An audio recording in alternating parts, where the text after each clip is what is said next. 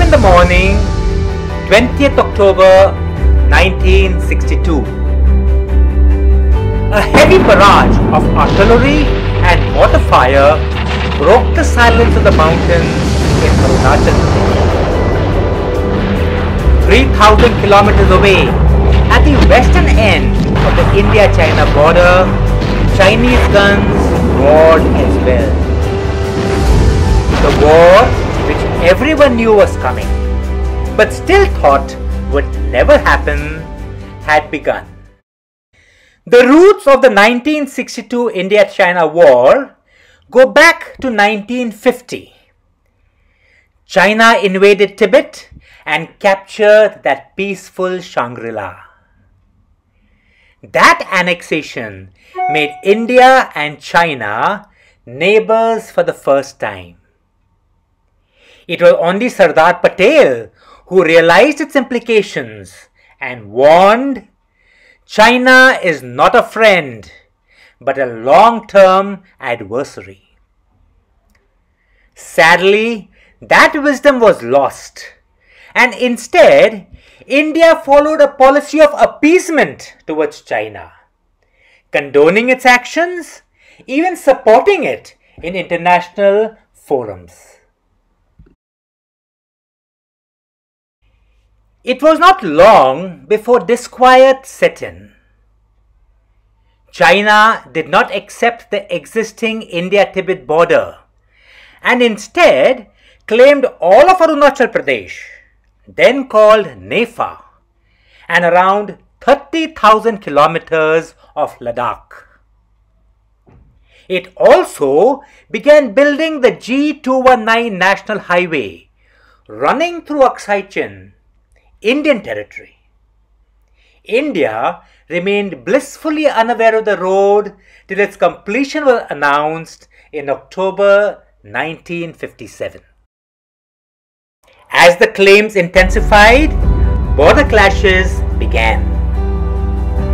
Indian patrols were ambushed, killed and captured.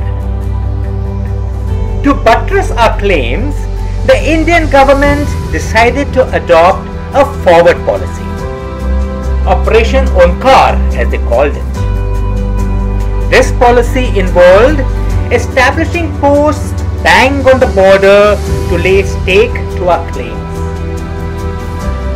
The brainchild of Prime Minister Nehru and the Defence Minister V.P. Menon, this policy was pushed through in spite of objections from the army.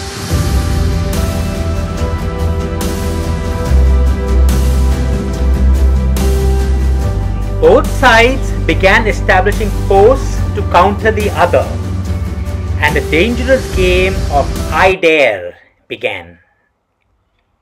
Faced with severe internal problems of their own, China decided to up the ante and built up 54th Army in Tibet for a coming offensive. Yet, even as military preparations were underway, the Chinese Premier Zhou Enlai made a week-long visit to India to lull us into a spirit of Hindi Chini Bhai Bhai as they secretly prepared for their offensive. In June 1962, the pot was close to boiling. Chinese troops surrounded a post in Galwan and a tense standoff took place. In September, a newly established post, Dhola Post in Arunachal Pradesh, was surrounded by threatening Chinese troops.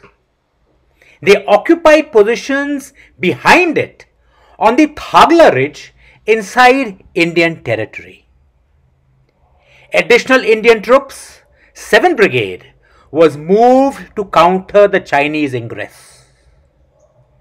The flashpoint was approaching, and on 20th October, Chinese troops launched the offensive in both Ladakh and Nepal.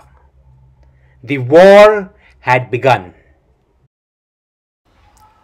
The first action of the war was against 7th Infantry Brigade, which had been hastily inducted to counter the Chinese moves near Thagla Ridge. Its battalions were strung along the low-lying Namkachu Valley, dominated by the Chinese. The brigade had marched in over 3 days just to reach the area. Its men were vomiting blood due to lack of acclimatization.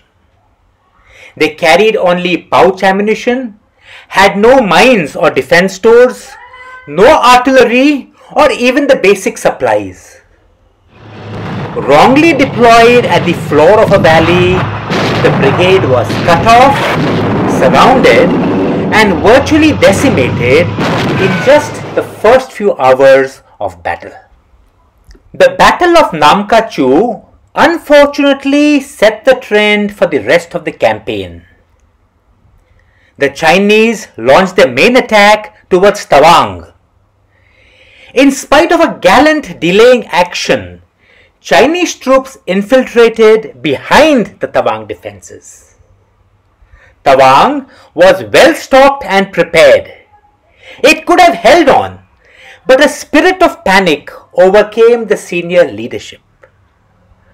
Troops were ordered to abandon it and withdraw to positions in the rear. Tawang fell on the 23rd of October, and then the Chinese paused to develop a road for their supplies.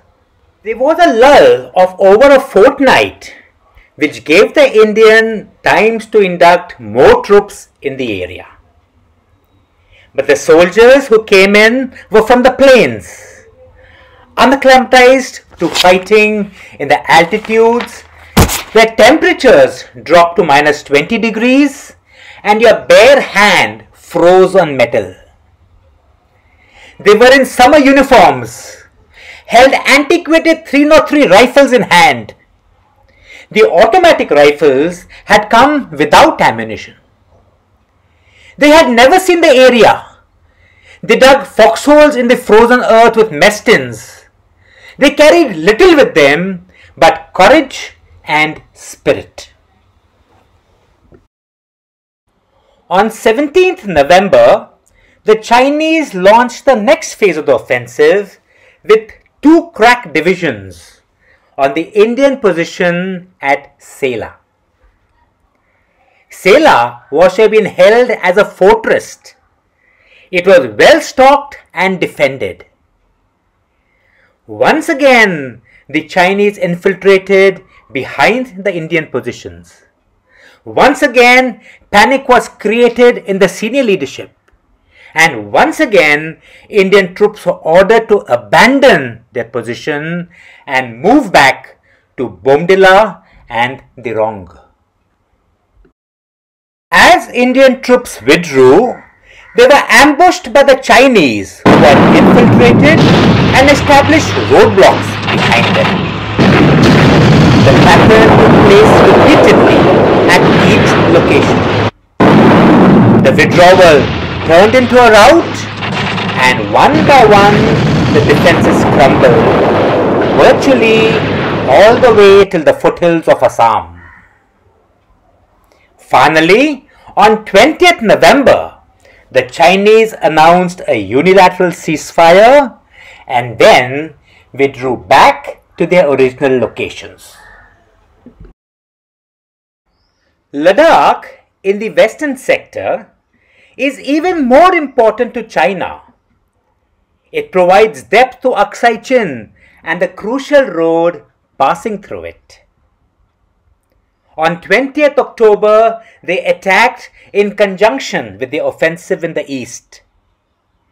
In just 3 days, they had captured most of our forward posts. They then prepared for the next phase of the operations, the capture of Chushul and its vital airfield.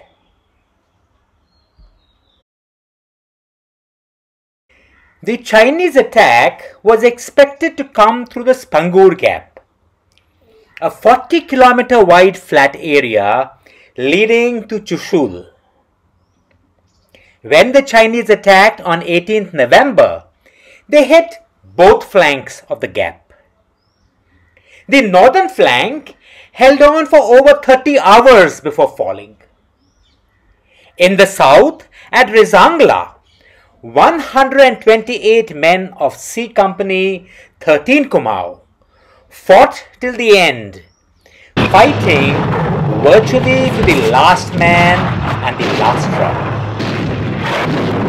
When the guns finally fell silent on 20th November 1962, Chushul still remained in Indian hands. And fortunately so, because though the Chinese withdrew from the eastern sector, in Ladakh they held on to the areas they had captured.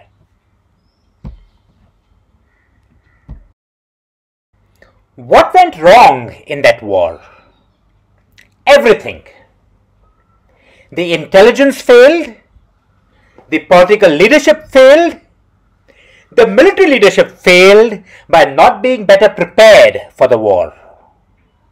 There were no roads, no infrastructure, no logistic support. Even the Indian Air Force, which could have tilted the scales, was not called on to play.